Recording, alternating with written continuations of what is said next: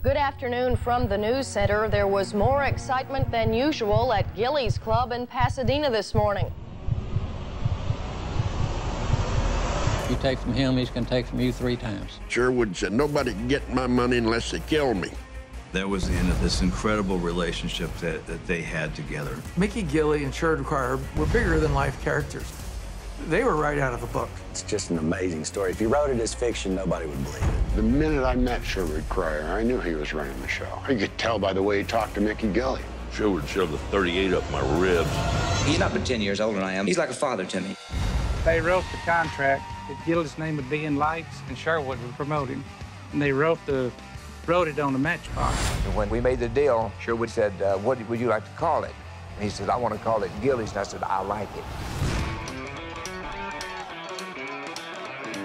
Gilley's Honky-tonk was the biggest at that time in the world. Gilley's was like a whole culture of people with all the regulars that were there. Yeah, I was a Gilley rat.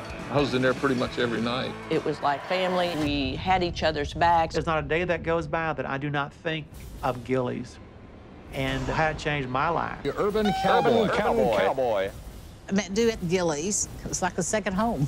They based this movie off of me. Taking the Urban Cowboy concept to the masses was going to produce an explosion. I didn't like the article. I never read the article all the way. I started reading it, and I said, no, it's not for me.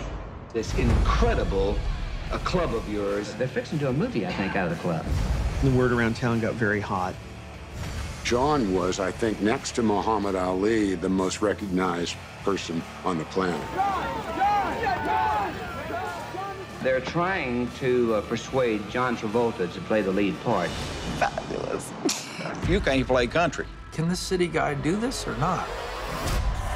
Probably my favorite film experience to do as an actor. It became something entirely different when that movie came out. Gilley smiles about the financial success of the club. He and his partner Cryer are sitting on a multi-million-dollar gold mine. Hollywood coming into that club in 1979. It was beginning to end. It was like a nosedive in an airplane. I think when the place burnt down, a part of history burnt down. I made him a lot of money, but he made me a lot of money. But the bottom line was, he wanted it all. And that's the only time I ever wanted to kill somebody. It was right out of a classic novel. The fire chief from Pasadena came to me. He said, you know who burned it? I said, if you don't know, I don't need to tell you. Urban Cowboy, The Rise and Fall of Gilley's, a CMT documentary, premieres Saturday, June 13th at 9, 8 Central on CMT.